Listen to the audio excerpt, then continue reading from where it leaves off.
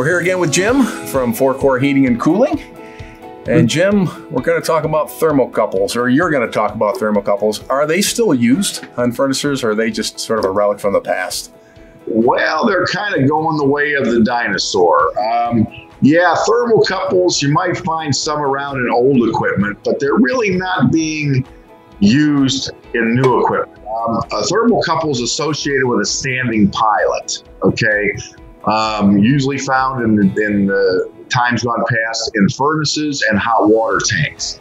And, you know, as you bring that up, Randy, but, you know, all the old timers out there knew that if they had any kind of pilot problem, the first thing you do is replace the thermocouple.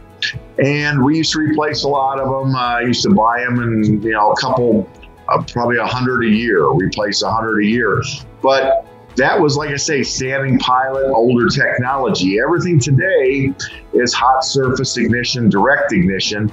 So we don't use the thermocouples anymore. We've gone to higher tech furnaces of spark ignition or flame rectification. And the hot water tanks, even though they still have a pilot, it's a power pile generated. It's kind of a glorified thermocouple, but it's not a thermocouple. It's a power generator.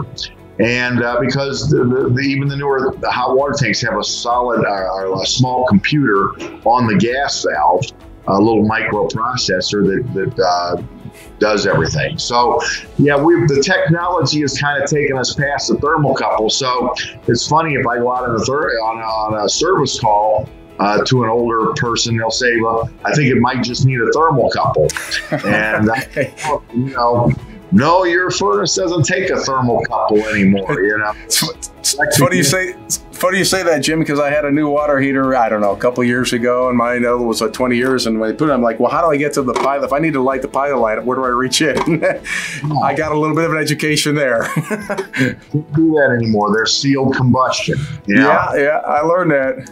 Well, hey, you know, whether you're looking for, whether you have something old or you're looking for something new when it comes to heating and cooling, Jim and the whole crew at Forquer Heating and Cooling, they're the ones to get in contact, and you can do it right through the website at forquerheating.com. So thank you again, Jim. Informational as always.